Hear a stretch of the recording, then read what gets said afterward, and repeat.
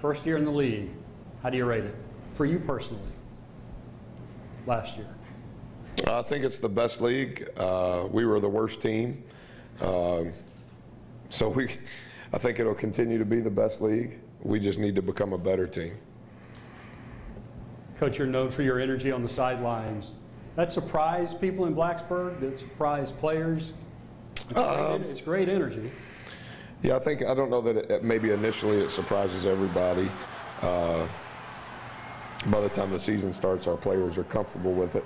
But I think if you maybe haven't seen us or haven't been to a game, it probably borders on ridiculous. We have a question in the back in the camera platform, blue shirt, yellow tie. Coach Zach Lover, WDBJ7 out of Roanoke. Second year, some fresh faces. What do you expect this year? What do you think, maybe not prediction-wise in terms of wins, losses, but what do you hope to see coming out with this team? Well, I think we've, Devin Wilson's the only player on the roster that was on the roster when I was hired. So there's been a lot of change. You could argue some of it's needed, maybe some of it wasn't. But I think that we've tried to be as efficient and as effective as possible throughout all of those changes. And I think that maybe now we're at least looking in the right direction. It's a huge mountain for us to climb, and ground is the hardest thing to make up in life. But I think that we're at least looking at the mountain, and we've got a lot of steps to go. And so all that we can control is just the next right step, just like any other coaching cliche you've heard or recorded before. We just need to do a little bit more tomorrow and be a little bit better than we were today, and then do it again the next day. And our kids have great character, and thus far, I think we're at least, like I said, I think we're at least moving in the right direction. Coach, right here, front to the left. Coach Trevor Groves, CUTigers.com. How hard is it to go from a basketball school to a school that's predominantly football fan base, and changing the culture there and marketing your basketball program to the fan base? Maybe it's because of the people of Blacksburg. It hasn't been hard at all. They have welcomed myself, our staff, my family with open arms. I think they're starving to do in basketball what Coach Beamer has done for decades in football. And I think that that was one of the things that was attractive to me, was there was data and there was evidence that it could be done at Virginia Tech because of what Coach Beamer has done. It could be that I'm not smart enough to distinguish, well, you can only do this in one sport. But I've never bought into that. Could be because I'm from Texas and football is most important. But they've been incredibly kind and welcoming and very supportive of our efforts. And we just need to do better, you know. You probably need to do a little bit better than winning a third of your games. That's hard to generate any kind of support when you're that bad. Camera platform. Hey, Coach. Kevin Martin, WFXR. Hey, how you doing? Good. How you doing? Good. Talking about your freshman class, obviously extremely impressive class coming in. How have you seen them transition?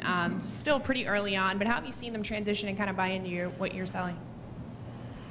They've been great. I don't think that those kids were caught off guard relative to what we were going to be about on or off the floor. I don't think anything that's transpired since they got there in July has shocked them or their parents. I think we've been very transparent from the beginning with those three freshmen and their families. Very, very thankful that they're there. Really enjoy being around them as people. They're all three really good students. And I think from a basketball standpoint, they're going to have to be more than you would want your freshmen to be. But I think those three guys can manage that burden. And I think that the investment in that as their career unfolds will be really good. Coach, you have all these new personalities. You're obviously still in the process of building, only going into your second year. 25 rule changes, though, also coming down the pike. Does that create a distraction for you and the staff? Is it heartburn? How do you characterize it? Yeah, that's a good question. Coach Crimmins could probably answer that better than I could. I try not to get involved in any of the politics of our industry, but I'd never said it when it was going on. I can say it now that it's over. I don't think that what everybody's saying is going to happen with the rule changes is going to happen. I think we've put much more of an onus on the officials. I think they have enough that they have to be responsible for, and we're putting way more on them. I think it's a completely different game. I think it's there's going to be more stoppages. I think that we'll probably score more, but it's because there's going to be so many more fouls. I think there will be more bad shots, more quick/bad shots. And I think that instead of having certain programs known for their style of play, I think it'll all morph to everybody kind of plays the same, which to me is, that's not what you want. But the people that made those decisions are a lot smarter than me and have more equity in the game than I do. And so I'm in support of whatever they want, but I don't think it's going to turn out exactly the way everybody seems to think that it is. This morphing, when will you know if you are right about it? Will it take 5 years? Is it one season? Well, I think that's the difficult thing, right? Because what I say or what Coach Crimmins would say, it's just our opinion because there's no evidence to support it either way. And I think that anytime you talk about non-conference from, the games from Thanksgiving to Christmas, there's a lot of guarantee games going on. There's a lot of skewed numbers in the schedule. So I think you at least need to go through a conference season where it's good on good, level on level, and you'll at least have a vibe for, is it different? But I think it's for sure going to be different. Question in the back once again. Coach, I know it's still early into year 2, but for your program, for building this, is it where you want it to be at this point, or is this kind of the year to more evaluate that question?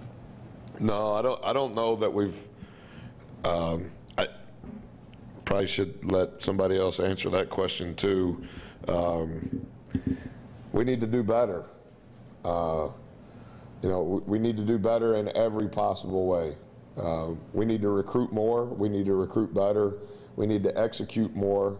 I need to be a lot better in how we spend our time in practice. I need to be much more efficient during the game.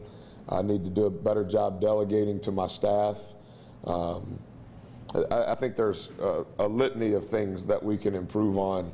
I'm not real good on the evaluation part of anything because evaluation means that you're sitting still and looking at something. And I think if you're sitting still, that means somebody's running past you getting something done. And so we need to start running a little faster.